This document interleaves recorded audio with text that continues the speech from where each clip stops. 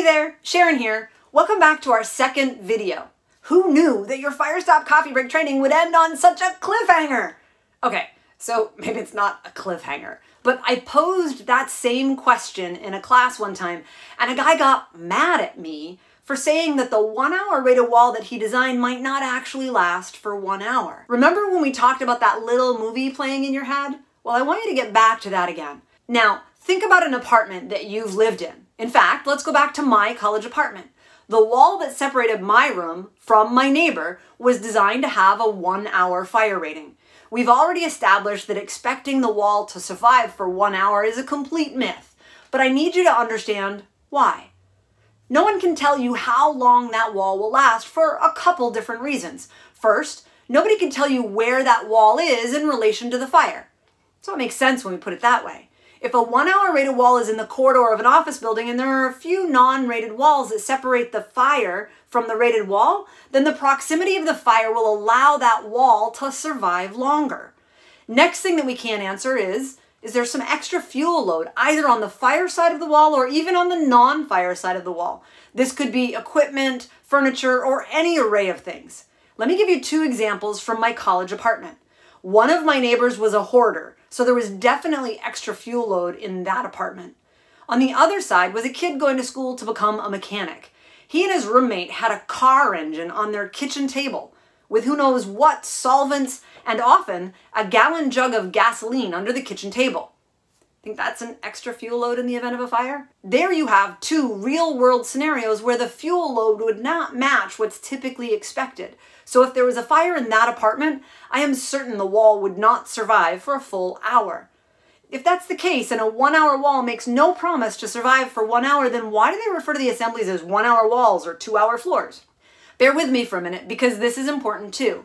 If you want to have a safe building, you're going to build to the current codes. No one will argue that. To do that, the building code is going to tell you that you have to have certain rated assemblies in certain locations. And if there are 5 different manufacturers of a given product, how do you know which one will provide the code required hourly rating? Well, that's easy. You have to be sure that the material is tested by a third-party test lab. This helps you know that the products are all able to meet the same requirements, and it helps you compare apples to apples, if you will. Let's say that you have a new material that you want to use in construction to create a 1 hour rated wall.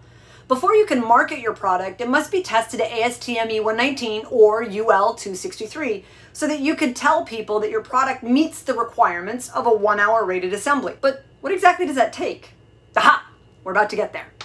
Now, you know that we can't control a real world fire, but we can control a test lab. When we're looking at 5 different materials that we could possibly use to build a 1 hour fire rated wall, once we know that all of them conform to the same fire test standards, we know that they all meet code and we can judge the materials on other criteria such as ease of use, price, delivery, or a whole array of other criteria that might be important to your project. Our next topic of discussion will be our fire rated test and exactly what that entails. Now, it might be a little bit more than you expect, unless you've heard this story before. And if you have, please bear with me because I might just present it in a way that helps you see it a little differently. Or maybe it just reminds you of something that you once knew, but you could use a little reminder on. When we're testing a fire-rated assembly, we build the assembly, we give it time to cure, and then we put it on the furnace. For this discussion, let's assume we're testing a 1 hour fire-rated gypsum wall. Let's say it's a U419 wall assembly. That means for a 1 hour rated wall, we'll have metal framing members and we have to be sure that the size and the gauge match whatever's called out in our UL listed detail. We'll have our framing member and then we'll have 1 layer of 5/8 Type X drywall on either side of the studs. We have to follow the screw pattern and the taping requirements and everything that's called out in the detail. For example, does this detail require insulation? You have to review the wall detail to know for sure, but you can't just assume that the insulation is for temperature or acoustical value because in some cases it's a requirement of the fire test. What about the drywall you use? If the architect specifies this U419 wall and you can get a certain drywall brand for a different price, is it okay to use that cheaper drywall? Some of you are thinking, no way, you have to be sure that that's a Type X drywall. You can't just use any old drywall. And if you're thinking that, congratulations, you're half right. Well, You're completely right that you have to use Type X board for a fire-rated wall. And if you want to know why, please check out the video on the difference between regular drywall and Type X board. I have to admit, I had a little too much fun with that video, so I really hope you join me for it. But like I said, you're only half right. You see, different manufacturers have different elements in their products, so they're not interchangeable. You have to read the U419 wall assembly and be sure that the brand of drywall that you want to use is listed in that detail. If it's not listed, then you need to ask the manufacturer of the product that you want to use for the tested and listed detail they have for a 1-hour rated wall. Because what if that detail calls for mineral wool in the stud cavity? If you're using the U419 wall assembly, then you'll assume that it's not required, but you could be mistaken.